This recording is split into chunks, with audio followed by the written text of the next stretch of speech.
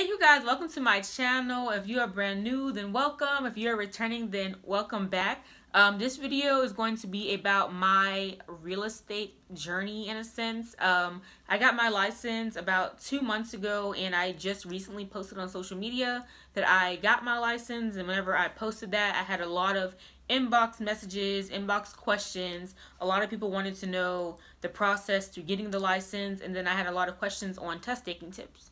So I am going to make the video on telling you, I guess, the process from beginning to end for getting your real estate license, to include test taking tips toward the end, just to be sure that you pass your test the first go around. Okay, so the first step to getting your license would definitely be to decide your learning method and what's best for you and your schedule at the time.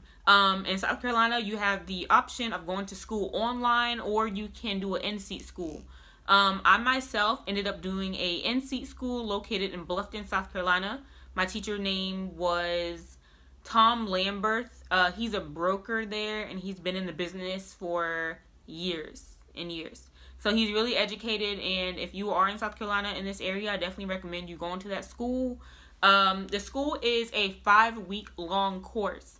For Module 1 and Module 2, or Unit 1 and Unit 2 combined, I paid $930. Unit 1 is 3 weeks long, and then Unit 2 is 1 week long. So the first time, or Unit 1 is going to be a 60-hour course for the first 3 weeks. Then you will have a 1 week break in between, and then you'll go back for Unit 2, which is going to be your 30 weeks. After you have gotten your seat time, the next step would be at the end to take the test that comes along with the school. So you actually have to pass a final exam basically at the end, basically proving that you paid attention in the class before they release you from the school. Once you have passed that test, they will then give you your Unit 1, which is your pre-license, and then your Unit 2, which is your post-license certificate. You will need those certificates to turn into the PSI exam so you can ask for permission to take your test, and you'll also need to send those to the real estate commission along with the payment to be able to get your license. So after you have passed that final exam with the school, like I said, they'll give you your certificates. The next step would be to ask for permission to take the PSI exam. Unit 2 is not a requirement. To take your PSI exam, you do not have to take Unit 2. To actually get your license and to start practicing real estate, you do need to have Unit 2 out of the way, and you need to have that certificate to actually get your license. My teacher recommended that we do pre-license and post-license prior to taking the state exam, simply because post-license, which is Unit 2, which is the 30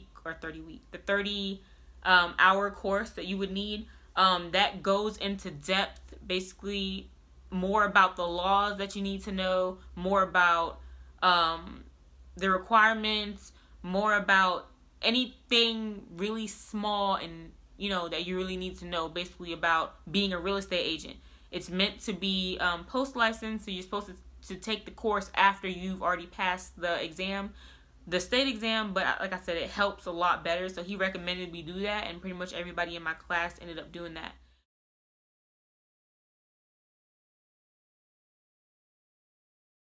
So what I would say for the test taking tips is study, study, study. Once again, whenever it comes to the math portion, if you're not good at math, don't waste your time on that. Focus on all of the other portions of the test. Everything else that's going to be inside your book, focus on those, because those are what's going to matter most. The test is very nitpicky, if that makes sense. So make sure you read it word for word, read it really slow. Make sure you understand the question. Make sure you understand what you're reading. A lot of them will have words in there that will throw you off. A lot of the definitions are very close. The only thing that might separate a definition would be a word or two. And if you were one of those people like how I studied my first go around, I was like, there's so many definitions, so many phrases to know. So what I used to do, or what I did my first go around was I would just remember the first couple words, and I knew that if I seen that word, then I would know that definition. But whenever you see the question, what they would do is put all the definitions that pretty much are the same thing, if that makes sense. So it'll be hard to pick which one is what, because you'll read the definition or you'll read the question and it'll be like, okay, that sounds like this. And you'll go to press A and you read another part of the question and it's like, oh, well, that sounds like C. And then it's like, oh, but it could be A. Then you start second guessing yourself because they all start to sound like it could be all of them, because it's a part of each definition. It's a part of each word's definition inside of the question. So it's hard to pick. So basically with that, you need to pick your best answer. Like I said, it's really hard because all of them sound like the best answer. You have to go with the best answer, is what they say. Something else that will definitely help. Your school should give you a study guide. Study that study guide, not even just to take their final exam, but it was crazy because of the amount of questions that I seen on my study guide, and I seen on online study guides that were actually on the test, almost word for word, if not word for word. And I thought that they were just, you know, questions to study, so I didn't memorize them. And I would see it and I'll be like, oh, okay, well, I remember seeing this, but I don't remember the answer. And now I'm stuck back guessing, trying to figure out what I remembered that I maybe pressed for that answer. So with that being said, whenever you're doing as many online practice exams as you can, whenever you're looking over your practice exams that your school gave you, memorize them. Know them when you see them, because I'm going to guarantee you that you're going to get some of those on your state exam. So whenever you're doing your studying, try to make sure that you know these vocabulary words apart. Whether that's by a certain phrase, try to know them word for word, but just know the ones that are super close together. Try to make sure you know those ones definitely apart. For example, a mortgagor and a mortgagee. The mortgagor is the borrower, and then the mortgagee is the lender. This sample question right here, which of the following parties must sign the note and the mortgage when financing a property? You would think it's the mortgagee, which is supposed to be the lender, but the actual answer is the mortgagor, which is the borrower. So it could be very confusing. And like I said, if you don't know the complete difference or know the definition for sure, you'll make a mistake and you'll be confused and you'll be, you know, both of them sound correct. Two of them sound correct, and now you're sitting there contemplating, sweating, trying to figure out if it's C or D, you know. And then it's like, oh, well, it could be number 2, which is the grantor, because I heard that word before, and what if it's that? I remember hearing my instructor say that, but you don't remember down to the nitty-gritty of the definitions for these words, but you know they all 3 could be correct, they sound correct, and now you go to guess and you get it wrong because you don't know exactly what's going on with the test. Something else I would say is your first answer is your best answer. A lot of people, you know, you hear that since high school, your first answer is your best answer, but definitely go with that. Don't go back changing your answer. Just try to stick with the first one. It's a reason you picked that one the first time. Take your time. The time is, or the test is timed. You can always hide the time up in the top right corner. Just make sure you pace yourself, but you have more than enough time. Don't rush. If you want, you can go back. But like I said, try not to change your answers unless you know for sure, like a light bulb went off in your head. It's like, oh, I know for sure that it's this one because I just remembered, you know. But don't go back changing them just because you're scared that you might have gotten it wrong. Only change it if you know for sure that you know now what the answer is. Also, don't be afraid to pick, for example, the letter C 5 questions in a row. If that's what you think the answer is, or you know that that's what the answer is, then press it. I feel like a lot of times in the questions, you know, I was like that as well. And I'll be like, there's no way that they're going to give me 5 questions in a row and all of them are letter B.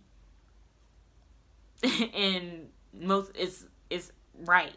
it's letter V. So another test taking tip would be to use flashcards. I used to use Quizlet a lot. They have a lot of things on Quizlet. I definitely recommend that. It's free. So another thing that I would say about the test is to answer the questions that you know for sure that are easy to you and that you can breeze past and you'll be fine. Because it'll suck if you were to sit there and contemplate on an answer or a question for so long, and then all of a sudden, like, your time gets past you and you have 20 minutes left and you have 30 questions left and you want to take your time on those. There's no way you can probably take your time on those because the questions are so long. You want to think about them. You want to work out the math questions, and now you're running out of time, and now you're rushing through it and missing questions that you could have got right if you were able to take your time.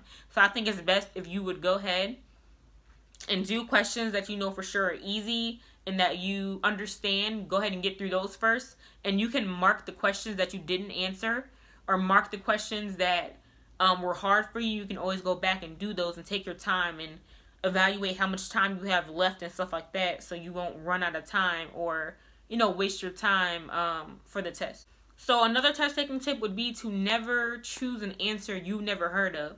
If you see a word and it's like, I've never seen this word before, eliminate that one. Now you have 3 answers to choose from. Something else that would help you is to read the answers first.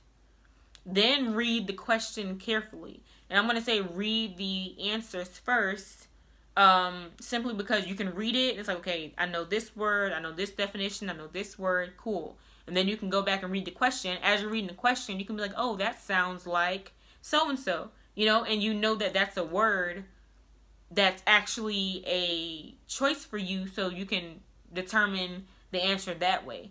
So that'll be another good way to do test taking. So that concludes this video. That's basically the process to you getting your real estate license here in South Carolina, from start to finish, to include the school, how much the school was, how much it costs to take the PSI exam, even going into test taking tips. Like I said, I took the PSI 2 times.